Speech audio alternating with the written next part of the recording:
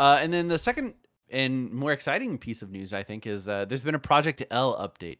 And if you don't remember from Riot's 10-year anniversary a year and a half ago, Project L is their fighting game. So yeah, they've come out with an update talking about the difficulties in making it, the things that they're trying to do with it, and they showed off some gameplay, which is honestly what we're all here for. It looked super good, kind of like a tag fighter, similar to I don't know, Fighter Z is probably like the most well-known comparison at this point. Yeah.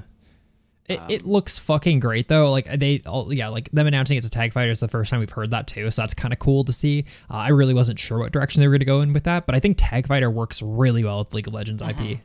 Yeah, it's a tag fighter and it's 2D. I think those are like the big defining, and tag definitely would be first. But it looked good. We saw a couple of the characters. Obviously, there's going to be much more in the roster.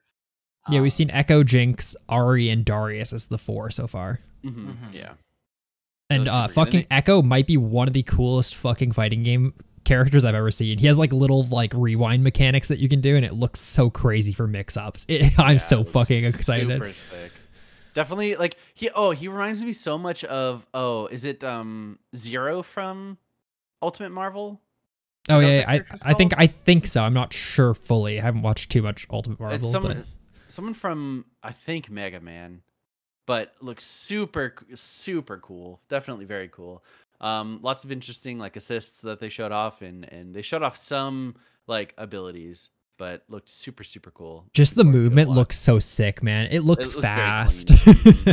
I'm excited. I'm definitely not good at fighting games. I've never really been good at fighting games, but this is a game that I will try my best to get good at, and hopefully I can get gold. My goal is to get gold in all of Riot's games, so it'd be cool. I think this is going to be such a fun game to have like spoilers, community nights for. Where you just have like a giant like tournament, not a tournament, but like a lobby of just like 1v1s for everyone, and everyone spectates.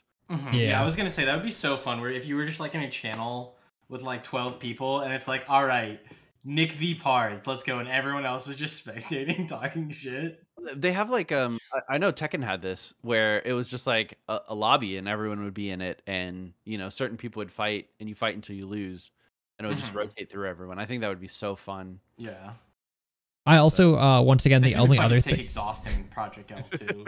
Yeah. The only other thing to note is that about netcode and stuff. So it's not officially rollback netcode, which we've been seeing an uprising in rollback, which is like overall really good. But that being said, Riot's like overall like network infrastructure is probably the best among any like game company out there, so I have no doubt that the netcode is going to be good. It's not going to be shitty like peer-to-peer or anything. It's going to be like servers, but like it sounds like it's going to be optimized really well. I mean, we have no issues playing any other League of Legends game online. People don't complain about Valorant online at all. It seems like the server matching and stuff like that's good. So I have no worries about them having good netcode for this game. So yeah, and they made that a really big point in that video, was like, hey, we're working on the game. There's not a release date, like, but here are like our priorities, and one of them is netcode for good reason. It really matters in a fighting game.